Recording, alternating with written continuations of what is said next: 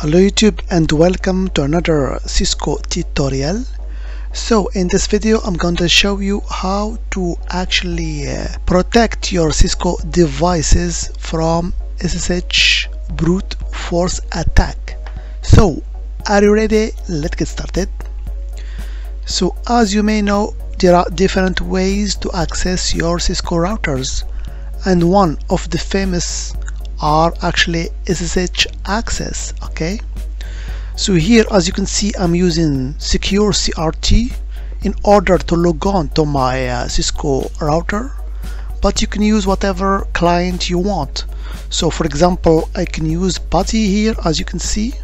So if I'm gonna connect to my Cisco router, I enter the IP address of my router here and I will hit open. Okay, so by default it prompts me for a login, so I will do it. It's admin, and password, it's my secret password. So as you can see now I have access to my router. So if I do show version, I can get access. I can even go to the global config mode if I know the password. Okay, so here it's actually the same as SSH. So now you can see that I have access in the global config mode. But as you may guess, there are different tools that actually allows us to brute force SSH password actually, or to use dictionaries in order to get this password. Okay, so let me show you how we can perform that. So there are different ways, as I told you, but the famous one exists in the distribution called Kali Linux. But here, disclaimer: do not use these tools in the production environment or for materials that you don't have written actually authorization. Okay, so here I'm using it against my own Cisco router. Okay, so the first thing to get is actually what we call a dictionary text file.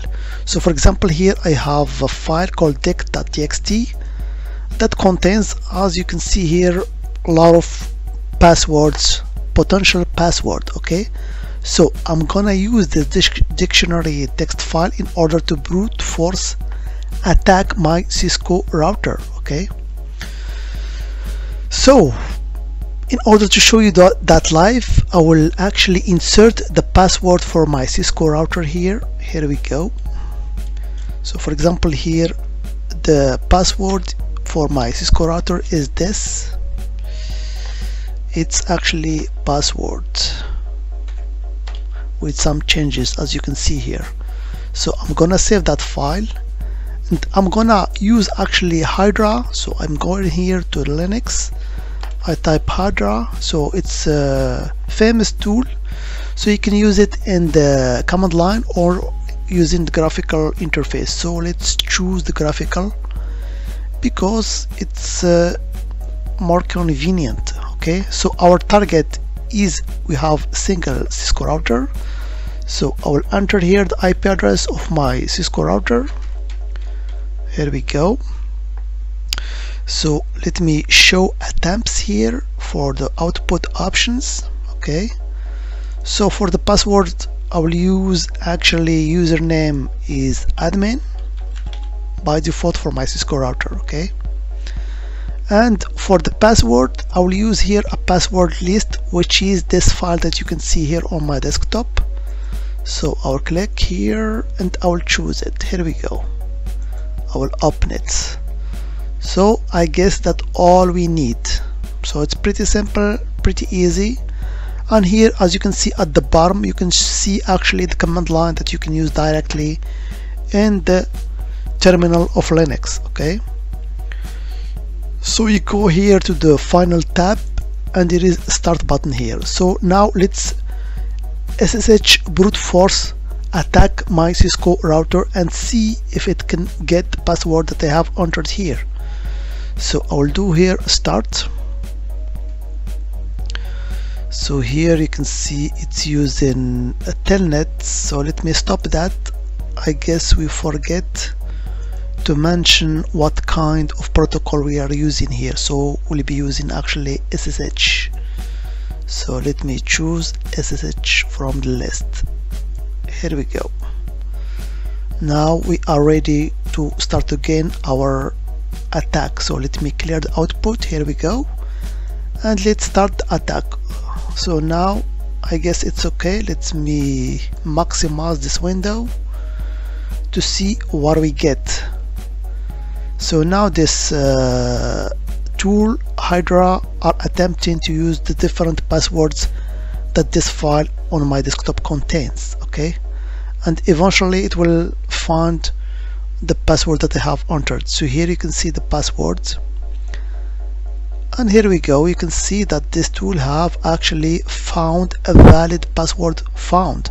So with this password we can actually now enter our Cisco router using SSH session.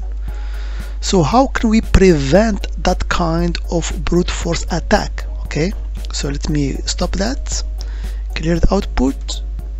So in order to stop this kind of attacks, all we have to do actually is to enable a function in Cisco called block for. Okay, so we are actually blocking the attempts if there are many SSH attempts. Okay, so let me switch to my Cisco router and show you how can we perform that. Here we go. So now I'm on my Cisco router here. So I will go actually to the global config mode. Here we go, and I have first of all to monitor the login attempts. Okay, so in order to do that we enter the command login on failure log in order to log all failure attempts, and we'll do the same for the success also. So in order to see the successful and failure login. Okay, and of course as we are monitoring actually SSH session, let's also log SSH events. So I will do that using the command IP SSH login events. Okay, here we go. So those are the commands that we'll be using. Okay, so now let's see that the show login command. So here you can see that we have some options that has been performed.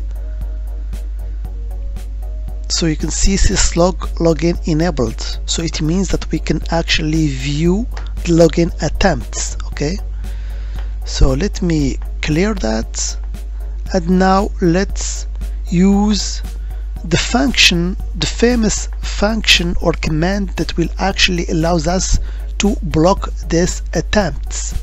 So simply in the global config mode we enter the command login block for. So we'll block, for example, 200 seconds if there are attempts. If there are, for example, 3 attempts within 3 seconds. Okay, so this is the meaning of this command.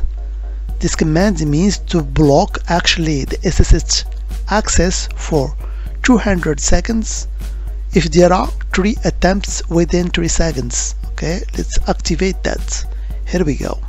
So now this block for command has been activated, this mode that we call quiet mode, which will actually last 200 seconds. Okay, so we're gonna test that.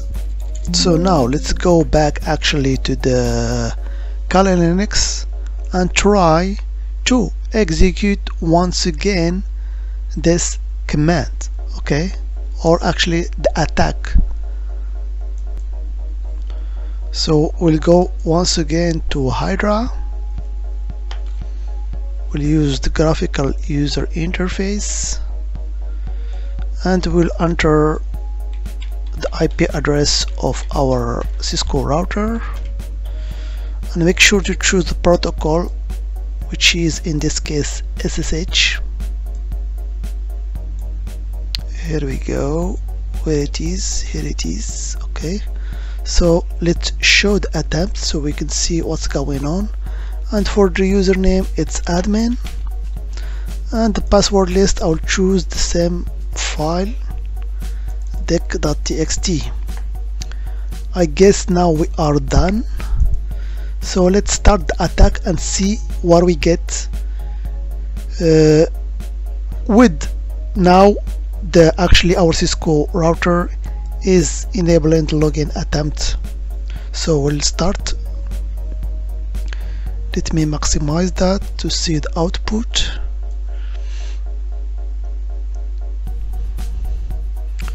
Normally now the Cisco router will block the login for a certain period, which is in our case 200 seconds. So as you can see, there are many attempts, and here we go. Now we get an error, so the tool cannot execute or go through the whole file because it was stopped by our Cisco router. So all children were disabled due to many connection errors. Okay, so let's go to our Cisco router and see the logins. So if I do show login, you can see all the attempts here that has been performed, and here you can see the source of the attempts. It's actually our Kali Linux, which is .100.19. so let's verify that. So I'll go to my terminal, ifconfig, and indeed it's IP address of my Kali Linux. So let's go back to our router. So here you can see all the attempts that have been performed, and the most interesting thing here is that you can see now the Cisco router actually has applied an access list. So the name of the access list is sl_def acl, okay, which deny access from our Kali Linux to our router. We can actually show this access list with the command show IP access lists, and here we go.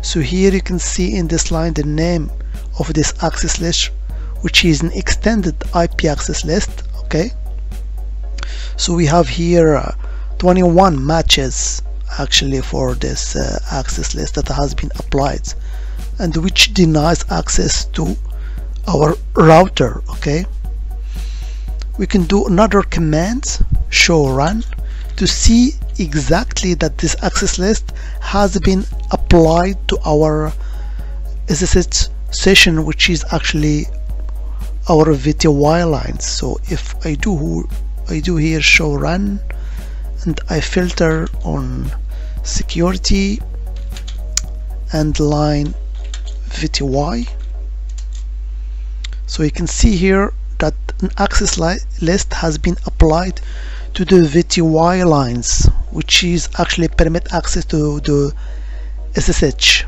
So during this quiet time, we will not able to get access using SSH to our router. So you have to wait till this 200 seconds has been expired.